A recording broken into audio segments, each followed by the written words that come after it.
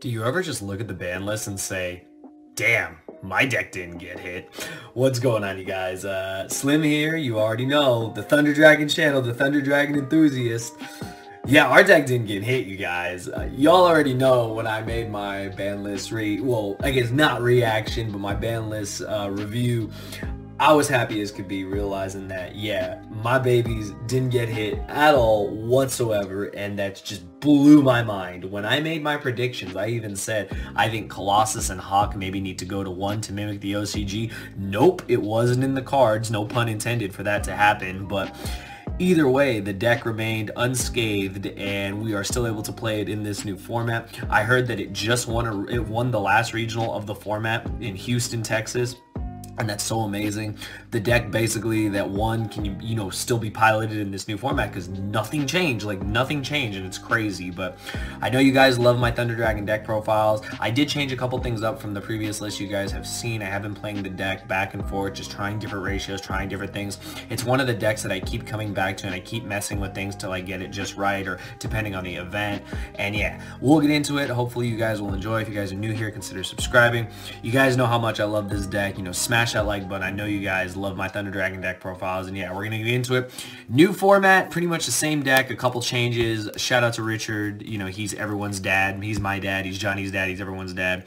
He's the man. He was our head judge in Dallas, and it was an amazing event. But yeah, we will get into it, you guys. So this is I basically am calling this my first version of the new format of Thunder, because you'll probably see this deck multiple times, probably like every month, but we'll get into it. So for our normal summons, I am still doing the 3-2 split of 3 Lupine, 2 Solar. So I have tried lists with just Lupine. I have even tried lists with just Solar, and I keep coming back to wanting to play both because I feel that they both do a lot of different things, and everything they do is just great.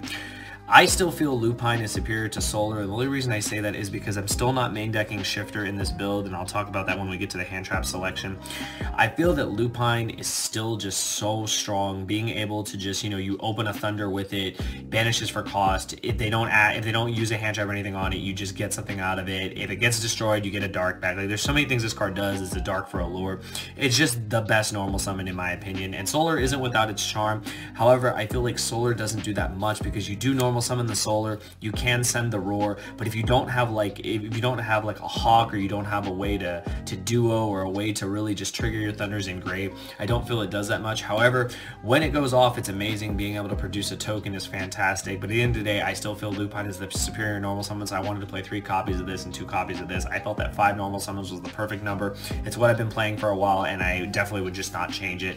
There were times I thought about playing all 6 just to see a starter, but I just noticed it just wasn't necessary. If I do a Shifter build, and if you guys do want to see a Shifter build, comment down below. I'll definitely show you that too, because it will definitely change the deck. This card might not even be in the deck at all if we play it that route. So let me know if you guys want to see that. But yeah, those are the normal summons.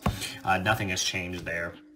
Then for our Thunder lineup, or not even our Thunder lineup, we'll do the rest of our hand traps. So we're doing 3 Phantasme, 3 Ash, and just 2 copies of Nibiru. Okay, so I'll talk about this because I feel like my hand traps are what always changes. So I just really love Phantasme, and I've talked about this. I felt it was like the best hand trap last format, and I still feel that way. I feel like it just can do so much for you. It can just fix your dead hands. It can put back dead cards. It can make things live that weren't live because you drew the bricks. It, is a dark for a lure. It puts a body on the board, protects your monsters from being targeted. Like, it just does so much. I feel like my favorite part of it is it being the body on board, because that extra 2400 is so important, and it just does so much. You can wait at the perfect time to drop it, draw so many cards, get so much advantage, fix your hand, get rid of, like I said, the dead cards, and it just does amazing work. Ash is still the most generic hand trap on earth. There's no way around that. And originally I was playing 3 Nibiru in the main deck. I of course took that idea from Europe and from all the other lists that we've seen, and it was amazing. So good against Salamangreat, so good against Orcus, so good against the decks that just play into it. Obviously not that good against Lunalight Orcus because they go as a thought, Nyrala as a thought, but other than that, Nibiru is just really strong. It was one of those cards you wanted to have. However, in this new format, so with Orcus getting hit, I felt like, let me try out just 2 and see how I like it. I feel that this way I'm still playing generic enough hand traps that are just universally good against pretty much everything. I know these aren't good against rogue decks and whatnot. If we play those decks, we play these decks. They're easy side outs. Our side deck will fix that. Ash will always still be the most generic card because it's good against just pretty much every deck at some point of the game. But I felt that This lineup, along with I also play 3 impermanents, is just something that I wanted to have. I wanted what I felt were the best hand traps to play under I guess like pretty much every deck, every main deck in the format, because I feel like the format hasn't changed that much. I feel like we're just going to see more Thunder Dragons. We're going to see more, people are still going to play Striker. People are still going to play Orgas. They're still going to play what they played last format, just,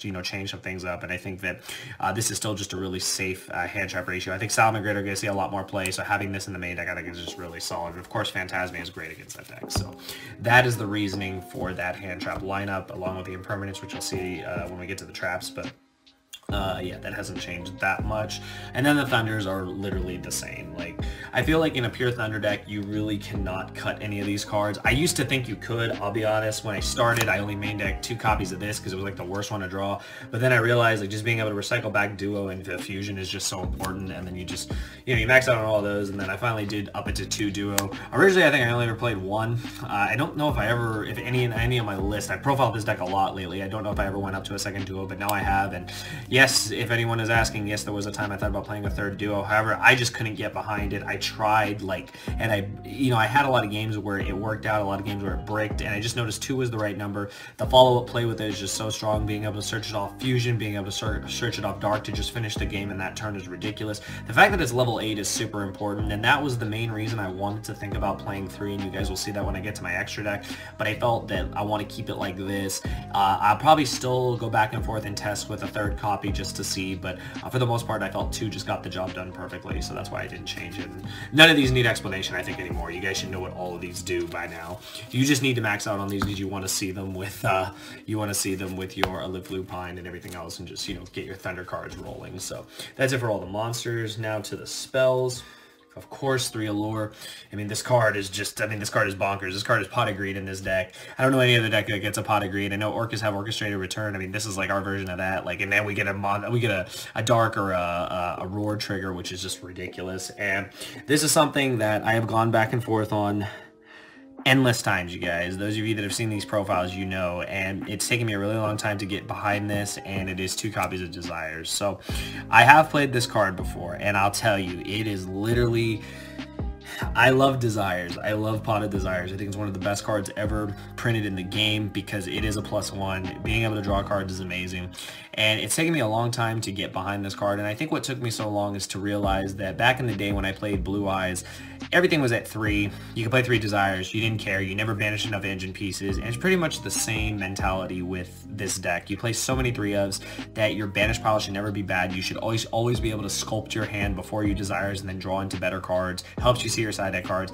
This card is amazing, and yes, it is a high risk, high reward. It's always like that because while you would think your banish piles aren't going to be that bad, sometimes you're going to have those games where they are pretty bad. But if you play the card properly, if you do all your searching first, do all your deck thinning first, then the Desires can be really strong. Sometimes you have to blind Desires, and sometimes that's the name of the game. Every deck has done it, and I feel that it would be a disservice to not play this card because getting that +1 is so important, and just being able to get more cards into your hand and get more advantage and outpace your opponent is just so important. So that is why right now I'm playing 2 copies. You don't have to play it if you don't want to. It's taken me a while to get behind it, but in testing so far, the card has been quite effective. It's been very strong, being able to help me see more cards, more hand traps, more answers to what my opponent puts out, and I just really like it. So that's what we're doing right now. Of course, the 2 copies of Fusion. I have thought about playing 3. I know a lot of people are going to say that. The one thing I was noticing though when I did play 3 is I would kind of dead draw it early in the game. That's not a real reason to not play 3, but I feel that like with Desires, 2 is definitely correct. I would never play just 1. This is one of the strongest cards in the deck. Again, I probably could see myself going to 3 copies of this. It just really depends. I think that this card is just, I think people don't give this card enough credit. This card is like definitely one of the best cards in the deck. Like Titan is so strong, being able to hard make a Colossus if your hand just kind of sucks. So you just open regular Thunder Dragon, you can at least make a Colossus, search them back out, thin your deck again, and then you have this follow-up play. The follow-up plays will make this card broken. Like this card, its follow-up play is just, it's next to none. I absolutely love it. And then of course the 1 gold star, because I mean this is like the overpowered one of in the deck. And then the already mentioned 3 impermanents. So I played 3 impermanents along with all my other hand traps. It's just the best one to have. If Lunalight Orcus is still a deck, or any deck that plays Naira Lazathoth, you can still play this card. You impermanents at the right time, you can just win the game. So it's just so strong. It's just really good in the mirror match too. Like the thing is, the mirror match is going to be a huge thing now because the deck is pretty much budget. Because if you notice, my deck is like one of the original cards because I never, I got it in the beginning and I didn't get any of the reprints or anything. But yeah, this is just really good in the mirror. Being able to turn off Colossus and Titan is huge. Being able to clear the board in the mirror match is huge. So this card just blankets against the mirror match in a lot of matches in the format. So I think it's just really important to play it. So, yeah, so that's the main deck. I believe it's 41 cards. Of course, Richard, you're the best. Extra deck real quick. Like I said, I'm going a little in depth with certain choices, but when it comes to the extra deck, I'm pretty sure it's pretty standard. But I play all 6, 3 Colossus, 3 Titan. It's the name of the deck. Colossus is still insane. Titan is still insane. There's no reason not to max out on these. They're just super important. They're how you have your grind game, and that's what I like about this deck. The grind game with the deck is nuts. Our Link monsters, we play 1 Link Karibo, 1 Beat Cop, 1 Some Summoner, 1 Phoenix, 1 Unicorn, 1 BLS Link, and 1 Borreload. So the only one I think that has changed in here, the only one that needs explanation, is Beat Cop. So for the longest time, you guys have seen the profile, it was Lambda, and you guys are wondering, Slim, why did you switch to Beat Cop? So one thing I noticed is a lot of players were switching to Beat Cop, and I wasn't sure at first until I, used some common sense, of course, read my cards and then realized that you are going to get in those situations where you have the Nibiru token or, something, and you need to be able to push, past that token. Like, say they give you a really weak token and say you need to, keep going.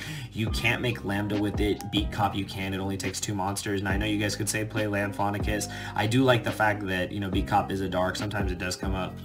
You could play that or Lamphonicus, but I like this because it is an effect monster and it does help you link climb into Borreload in the mirror match, because Lamphonicus doesn't work since it's a vanilla. So I know it's really niche situations, but trust me, those situations come up and you'd better be safe than sorry. That's all I can say. Like, it's just better, I think, to play the Beat Cop just for those token situations, just for the situations where, you need to link climb and you couldn't if you were playing Lambda. So I just wanted to be, like I said, better safe than sorry. Everything else here is super generic, super important. I think you need to play all these cards. You need this for the mirror match, especially now. I feel like the deck is going to see a higher representation, so you definitely should play Borreload for the mirror. And of course, you guys know how much I love this card. I told you guys to invest in that card. It's definitely worth the money.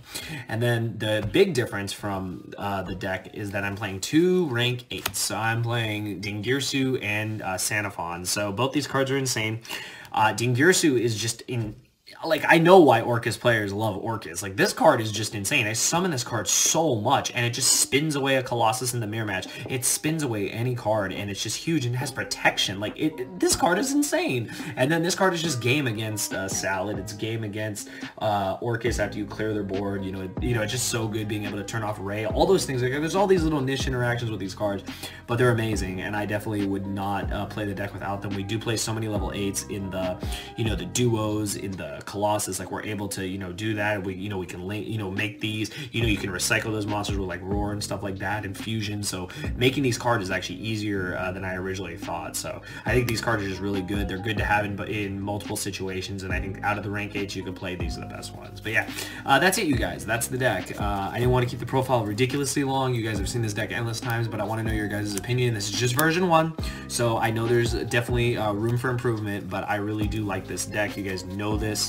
One of my favorite decks, if not probably my favorite deck in the last couple of years. Like, I love it to death. Like, I can't put it down. I literally cannot put this deck down, and clearly Konami doesn't want me to put it down because they're not hitting anything on the list. So it's fantastic. But I'd like to know your guys' thoughts. Again, this is just version 1. If you have any suggestions, please let me know. Again, if you guys want to see the shifter build, let me know. I'll definitely profile that, and we can talk about that in depth as well as another version of Thunder you guys can play. And of course, as always, if you guys are trying to build this deck, please use my TCG player link. It's down in the description below. It's a kickback to the channel. It helps me out, and I really do appreciate it. I'd love to see you guys build your own Thunder Dragon deck. It's budget, you guys. It's really budget. Like, I know some of these cards are expensive. I know you guys are going to say, man says it's budget, then shows Phantasmes. Again, I've talked about cards like this in Impermanence and BLS Link and all these expensive cards. These are cards that I feel that should have been invested in since day one, and you learn from things like that. I feel like cards that really shape a format are really important to have. And again, whenever a TCG player has the kickback on stuff, like, you can make yourself some money back. So there's always that too. So remember that. Like, there's always ways to get the cards you need. But yeah, this is just version 1. I would love to know your guys' thoughts. Again, Thunder Dragons, you guys. They're here to stay for another format, and I can't wait. They said the next list is until January, so yeah, we got a whole nother format of this deck, and I can't wait to see how it does and how it shapes up in the meta. But yeah, those are my thoughts. I hope you guys enjoyed the video, and I'll see you guys next time. Thank you for watching.